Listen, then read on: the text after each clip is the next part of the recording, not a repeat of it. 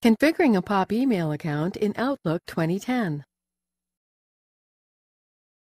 This tutorial assumes you've already launched Outlook 2010. To configure a POP email account, first click the File tab. Then click the Add Account button.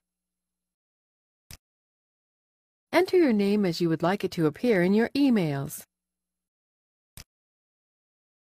Then enter the email address you want to configure here. Enter and confirm the email account's password. Click here to manually configure your mail server settings.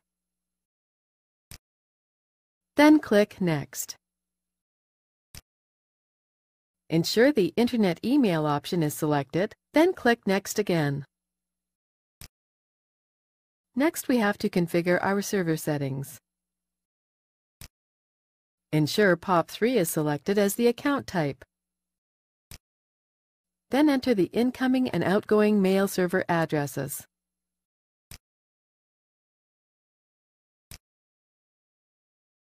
Enter your full email address as the username and the password.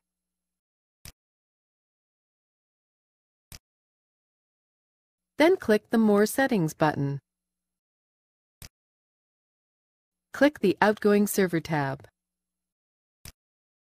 Then click here to require outgoing server authentication. Click the Advanced tab. If you need to change your server port numbers, you can do so here. Otherwise, just click OK. Click Next.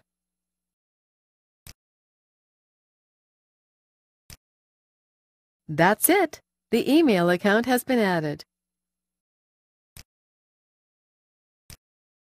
This is the end of the tutorial. You now know how to configure a POP email account in Outlook 2010.